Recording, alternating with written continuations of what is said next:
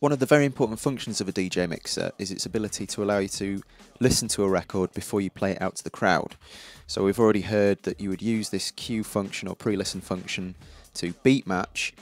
You get your working record in time with the live record before you then blend them together. In live, you could also use the cue function to transpose the working record so that it's actually in key with your live record. So cueing in live opens up some interesting possibilities creatively. So in order to cue up or pre-listen to a track before you play it out to a crowd when DJing with live, what you're going to need is a multiple output audio interface. So you're going to need an audio interface with at least 4 outputs.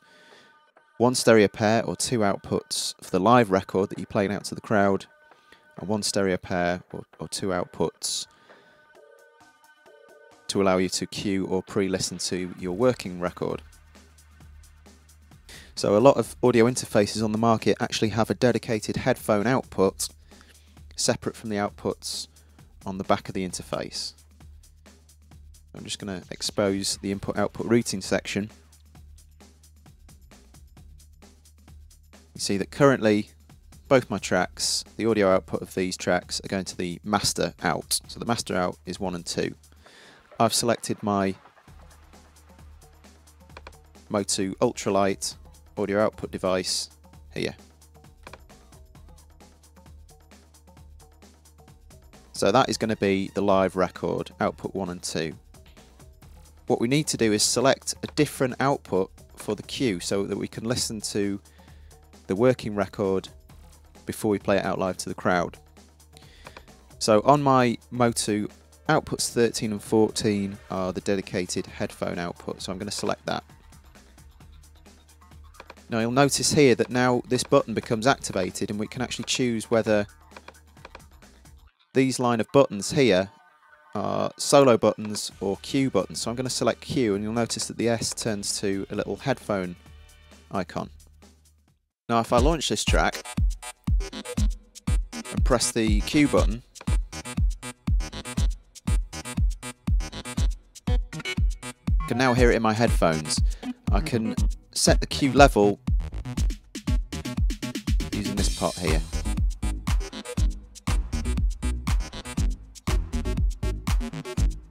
But currently, even though the cue button's on, because the track fader's up, the crowd are also going to be able to hear that track.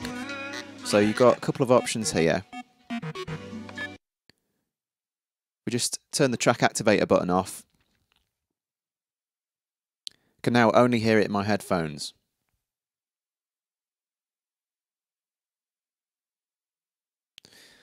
Alternatively, you pull the track fader down, leave the activator button on, I can still hear the track in my headphones.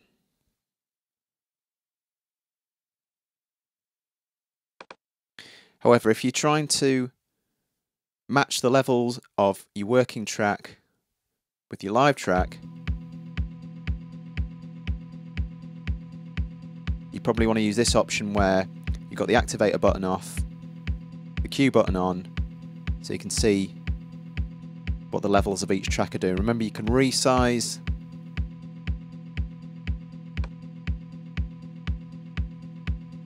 the fader section here, give you a bit more of a detailed scale.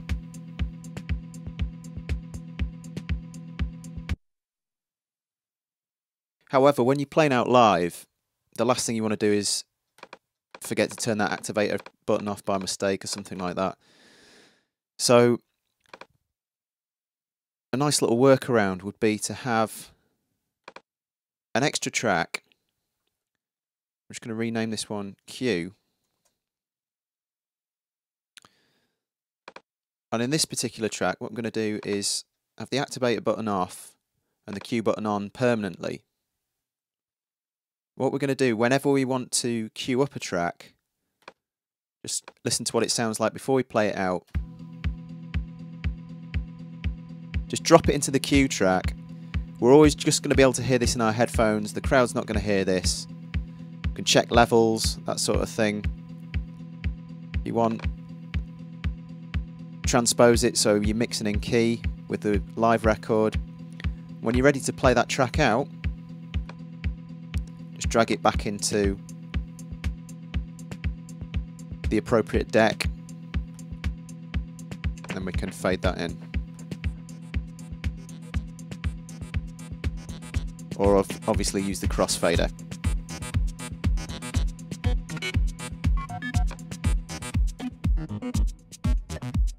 And that way we never have to mess around with the activator buttons and the cue buttons here. Not going to get confused. We've got a permanent cue track. When any track's in the cue track, the crowd aren't going to hear it. You can listen to it in your headphones. Just drag it back onto the appropriate deck like that when you want to play it out. In addition to listening to the working record in your cue output in your headphones, sometimes you also want to listen to the live record in your headphones. Obviously, this method currently only allows you to listen to what's going on in the cue track, which is one clip at a time, which in this case is this tune. I want to be able to listen to this one as well in my headphones. So how do we do that? We can use live routing, and I'm just going to rename the second return track cue as well.